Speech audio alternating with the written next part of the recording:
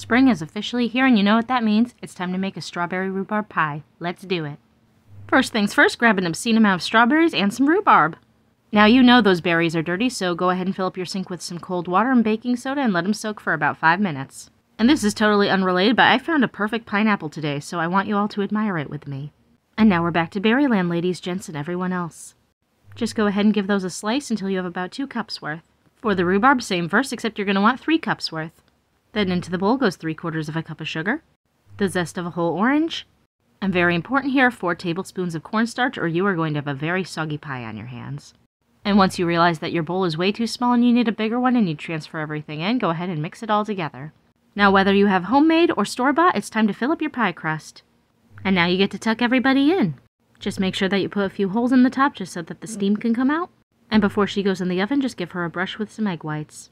Now depending on your oven, you're going to want to start high and then go lower. So for the first 20 minutes, you'll use the higher amount and then the last 40 at the lower. For my oven, that's 375 and 325 degrees Fahrenheit. Once a couple of hours have passed and you've resisted the temptation to cut into a bubbling hot pie, it's time for your moment of truth.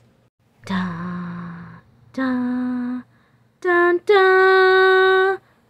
Bum, bum, bum, bum, bum, bum. I really need a timpani. But in the meantime, I'm going to enjoy this pie.